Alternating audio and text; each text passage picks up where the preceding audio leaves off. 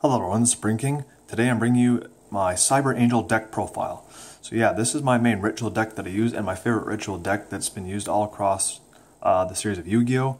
Of course, Alexis used this in the GX series and then was used by Alexis again in the Arc 5 series. So yeah, this is one of my two main decks I use that does not have an extra deck.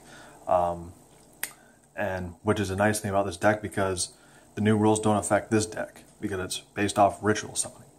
So yeah, so let's get the deck profile. So there's 60 cards in the main deck and of course one card in the side deck, which of course as you can see right there. But anyway, let's get into the main deck here. So, and I also do have a thing for fairy decks too, so yeah. Anyway, I got 3 Cyber Petite Angels that help search out your of course, you know, Cyber Angels or the ritual spell cards, so got 3 of those in there. And this deck also does have some variety to it, and it is a lot of fun, and it can be very good as well too. So a lot of fun and really good deck, and got variety to it. Got 3 Cyber Tutu Bonds.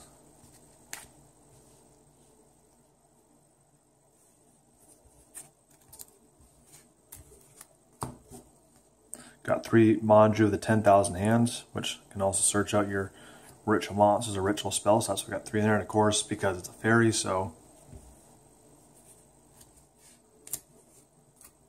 And I got 3 Senju of the 1,000 Hands. Of course, it's also a fairy and can also search out your ritual monster cards.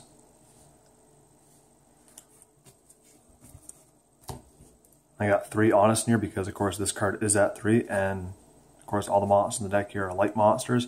The thing with Cyber Angels, most of them have low attack, so they can easily get taken out. But at least with Honest, it helps, you know, can be a good offensive or defensive card. So it's a really good card. It can be either or. So that's why I have 3 of those in there. And I got 3 Marshmallow because, of course, if you don't end up getting to any of your monsters, at least have a good defense to it. And of course, it's also fairy monsters as well too.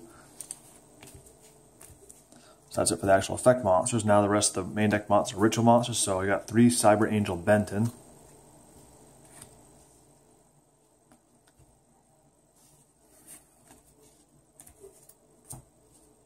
Three Cyber Angel Edatin.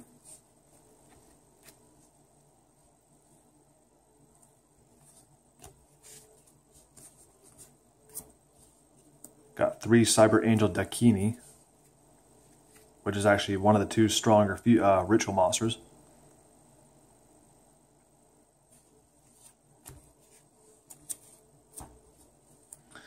Three Cyber Angel Vrash, which is the other strong ritual monster.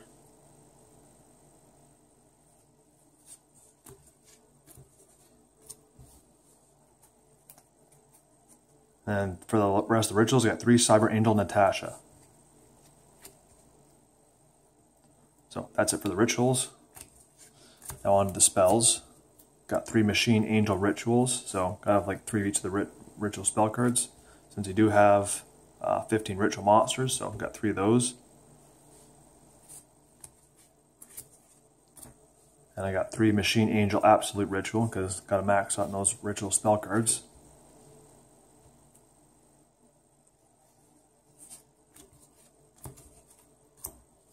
And I got 3 Ritual Sanctuary. Good field spell for the deck for rituals. And I have 3 Ritual Weapons. And the reason I have this card is kind of the same reason for Honest. It helps power up the weaker Cyber Angels. Of course, it's only for level 6 or lower ritual monsters, which that leaves out Dakini and Vrash, but their ones are weaker, so this works for them. It helps power them by 1500 attack points. So like I said, same reason why I have Honest. That's why I got this in there. Help power the weaker Cyber Angel monsters. Got 3 Gold Sarcophagus. Can really search out any card. Got 2 Brittle from a different dimension because there is some banishing cards in here, so I want to get those cards back. Got 2 Preparation of Rites cards at 2, so I got 2 of those in here. Help search and recycle. I got 1 Ascending Soul because, you know, good for ritual decks. Same reason for Ritual Cage, also good for ritual decks. Onto the traps, got 3 called Haunted.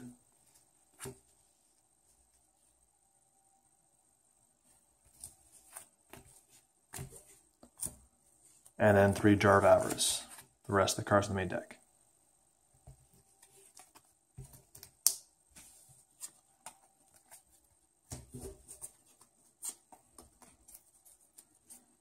And then, of course, the one card for the side deck is Valhalla, Hall of Fallen, because it is a fairy deck, and this card does work in the deck. So, yeah. I did have that in there, but when Preparation Rites came to 2, I thought I'd put the second one there and then put this in the side deck. So that's kind of why that's there. So, yeah. That's it for this Cyber Angel deck profile. Like I said, it's no extra deck to it. So, like I said, since it's based off Ritual Summoning, the new rules don't affect this deck. And it is a lot of fun, and it's very good, and does have the variety there as well. So, yeah. Really love this deck. It's my favorite ritual deck, and yeah, definitely recommend it if you like ritual summoning. So anyway, this is it for this deck profile. I hope you all enjoyed the video. Stay tuned for the next video. This is Supreme King signing off. Get your game on.